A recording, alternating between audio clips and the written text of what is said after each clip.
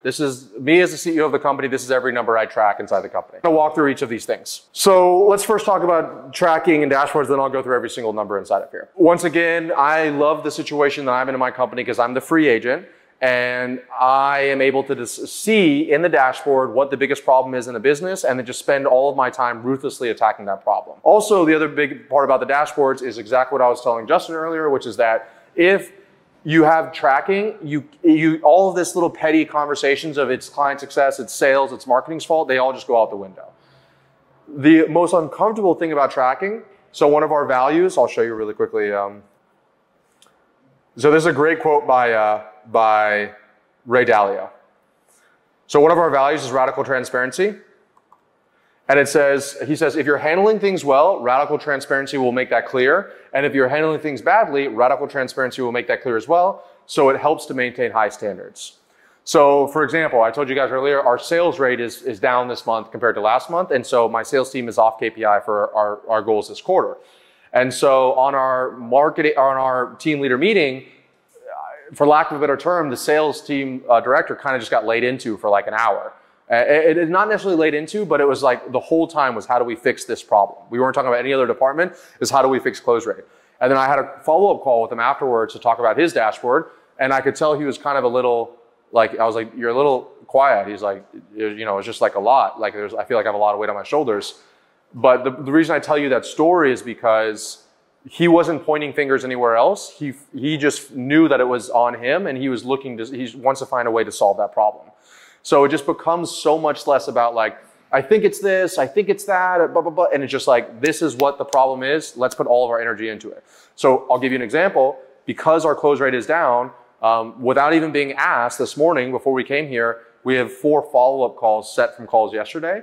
And I shot a personal Loom video to every single one of them and saying, hey, I know you had a great call with so-and-so. I know you guys covered this. We're so looking forward to your follow-up call today. And I'm going to personally be keeping track of your progress, right? So the goal is that, first of all, they'll show up to the follow-up call now that they've seen my face and they know I'm keeping progress. And hopefully they'll also close as well. So now I, as a CEO, can focus my energy on that one little problem to help our sales team get back on KPI. Does that make sense? And then it also highlights when you start to hire people, when people are doing the right job or the wrong job, right?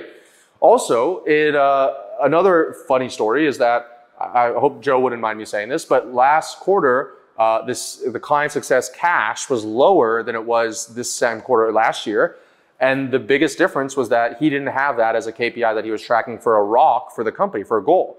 We set it as a ROC this quarter, and now he's beating last quarter's numbers immediately. So there's a saying, which is what gets measured gets managed. So if you're not even looking at the number, then there's no way you can hope to improve the number, right? So this is why a dashboard is critical. And also, if you do get a dashboard, you need to have someone manage it, someone responsible to making sure the numbers are accurate, okay? Whether it's a VA, but it could be you, but I personally, you know, maybe I'm in a fortunate position, but I pay someone else to do it, so I can just look at it and see what the problem is, okay? I'm gonna go through these numbers here. Before I go through the numbers, questions about data in general or dashboards, anything like that? Okay, all right. So new leads. This is name and emails of new leads that have come into the company. So this isn't people that have re-opted in. This isn't middle of funnel. This isn't bottom of funnel. This is validated name and emails of people coming in here. Booked calls is people that have booked on the calendar and they whether they were curated or not curated, this is just the volume of book calls that we have. So I told you we tracked that metric earlier, but this is like, if somebody books a call and they're making $0, we'll still count that as a booked call, but they're not a qualified book call. Qualified book calls is how many people that pass both auto and manual curation. Auto curation is that person I said earlier is making $0. The calendar is going to immediately cancel them and send them an email and say, you're not qualified. Manual curation is when they get on a sales call with them and it turns out that they sell physical products. So then they say, this person, I'm not going to consider this a qualified book call, because then if I ask sales team, why is your close rate so low? They say, we talked to 10 people today that sell physical products. And I'd be like, okay, well then that's skewing the numbers. Does that make sense? Cool. Is this speed okay with what I'm covering with the numbers here? Setter qualified book calls. I put that on my master dashboard. I would say that you don't have to have it on there. only because our setter team really underperformed last quarter. And so I told our sales team leader, I'm going to put this on my dashboard because he knows that I look at the dashboard every single day, first thing in the morning, 7 days a week. So now that he knew that I was looking at it every single morning, all of a sudden, every week, it doubled the last week for set of book calls. Every week it's doubled the past 3 weeks. If you want me to review your business's numbers and give you a custom roadmap on what I would solve in what order in order to scale, be sure to go below and book a call now. Show up rate, so that's pretty obvious. For you, it's not, but for everybody else here, it's obvious. Sales taken calls, so these are people that the sales actually spoke to. Another thing that I noticed was that there was like a really large discrepancy between booked calls and taking calls, and that was because I'm looking at this every single day. There might be 15 or 18 people that haven't actually had their call taken yet. There's not an outcome for that call yet. So they're scheduled for later this day or tomorrow or something like that. And so removing that from these formulas here prevents us from me saying, oh, we have a really low no-show rate or a really low close rate. Make sense? Close rate, that's obvious. Deals closed, that's obvious. New cash, that's obvious. And then average cash per close, that's how much money we're making at the time of close whenever we close a deal, right? So in Q2, it was 13,300. And this quarter, it's like, I think 11,000 something. It's like a 30% drop right now. So that's pretty statistically significant, and we're working on ways to do that. So I saw that. I went deeper in the numbers, and I saw that this time last quarter, we had already had 3 scaling initiative closes, and right now we only have 1 scaling initiative close. And typically scaling initiative closes are going to be larger payments up front, right? We only take minimum 25,000 as the first payment for scaling initiative. So when someone comes in and they pay that, that's an immediate infusion of cash for the company. Make sense? Cool. And then when we come down here, you have ad spend. So ad spend on a week-by-week basis. I can see Q2 versus Q3. So, we spend $3,000 this day, $2,000 the next day, et cetera, et cetera.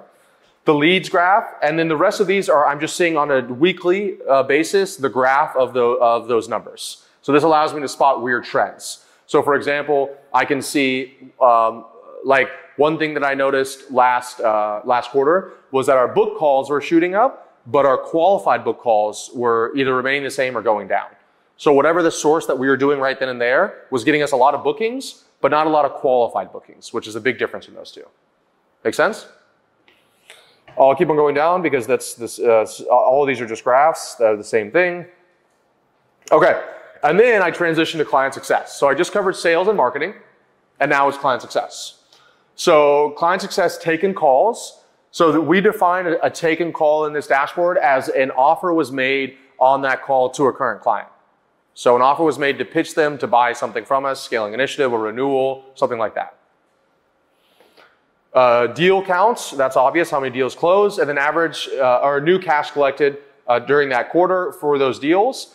And then the ascension and renewal rates, full transparency, this number's not up yet, but I put it as a placeholder here. Only because we have clients inside of Asana, and then we have cash inside HubSpot, so we're trying to figure out how do we read this. But my goal is to have an ascension renewal rate and to have that as a KPI at 30%. And then same thing down here is taken calls, deals closed graph, and new cash collected. And so what you guys will notice is that there's a lot of problems that can go wrong in a business.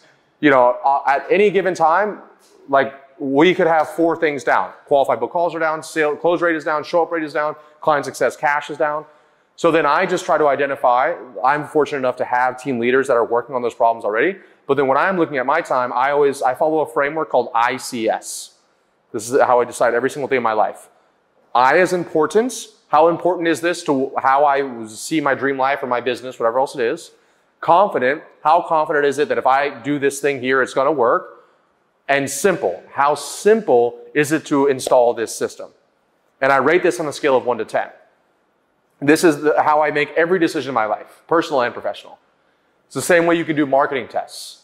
So for example, as a very simple example, let's say that you want to change the footer legal text on your sales page. Okay, just as an extreme example. Is that important? Going to lead to the bottom line? Probably not. 2. Is that, how confident are you that that's going to lead to more sales? 1. How simple is it? 10. be super simple to change the legal jargon. So you do 10 plus 2 plus 1 would be 13. But then you take something like changing a new VSL. That's pretty important. That's the first thing they see at the top of the page. Let's say that's a 10. It leads to the sale of the company. If you felt like you could beat the previous VSL, let's say you have a 7, so it's 17. And it's not that easy to run a VSL. So let's say it's a 4. So 17, 18, 19, 20, 21. So it's 21 versus 13.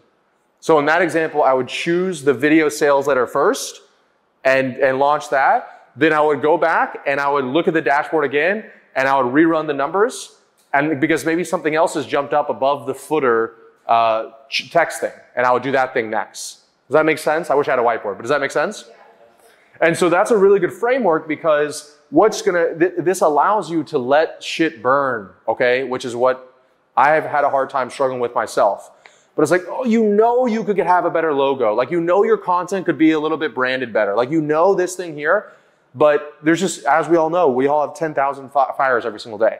So this just allows you to have, at least for me, and I think this might be the way that I view the world, but just a more systemized way of being like, cool, I need to tackle this thing first. So some real life examples would be like our setters. So I said last quarter, our setters, I'll give you an even better one. Our sales team, it's funny if they ever watch this videos, they might think I'm ripping on them, but our sales team, they want to join this like sales coaching program from one of our clients. And so they keep on pushing me, sales coach, like, let's do this, that we need to increase our close rate by doing the sales coaching program.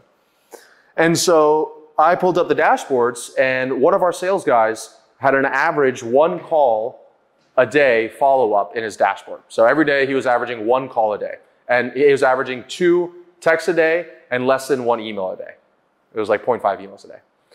So I just presented him to the thing. I said, okay, so sales coaching, I'm not saying it doesn't work, but this is important, 10 out of 10. Confident, I don't really know if it's gonna work out, so I'm gonna give it a 5 out of 10. Simple, I'm gonna give it probably a 3 out of 10 because like they're telling you what to do, you gotta go do it, then they gotta give feedback, then they gotta iterate, boom, boom, boom, back around and around. So I'd give that, let's say, a 2. So I forgot what numbers I said, but let's say that's a 7. If you just sent 5 times more follow-up, every day you did 100 dials, 100 emails, 100 text messages, important, 10 out of 10. Confident, do I feel like if you spoke to 10 times more people, we'd make more money? I'd say that's a 9 out of 10. And simple, to send those emails, you already have the CRM, you have the templates, let's say an 8 out of 10. So I said, first, you send this follow-up, and second, we will do the coaching after that, after the follow-up if we don't get our close rate up. Does that make sense? And that was also a great example of me having data to back up my arguments. And me not saying, oh, what I need is to go to get the sales coaching. What I really need is, and maybe I guarantee you, within the next 60 days, we might actually buy that. Because that actually might be the next ICS framework thing. The other thing I'll say about the dashboards is, I know this is a lot of data for you to set up. Right now, what happens is we have a master dashboard, and then every one of my departments have their own dashboard that you can double click into. So for example, if I notice that new leads are down, I can double click into the marketing dashboard, and then I can see what are the other metrics, like click-through rate is down, ad spend is down, whatever else it is. So that way on the call, I'm on a team leader call with our leadership team, and I'm saying, why is our book calls down? He can pull up his dashboard and show the metrics that the reason why this is down, and we know what we need to attack.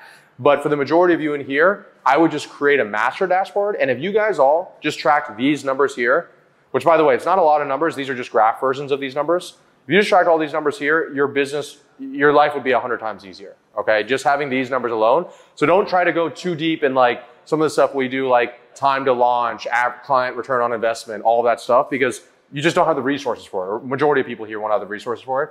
But if you just have the master dashboard and then every department looks at the master dashboard, like the sales team, they just looked at my dashboard up until, because we were doing a migration, up until we finished the migration, because it has all the important numbers anyway.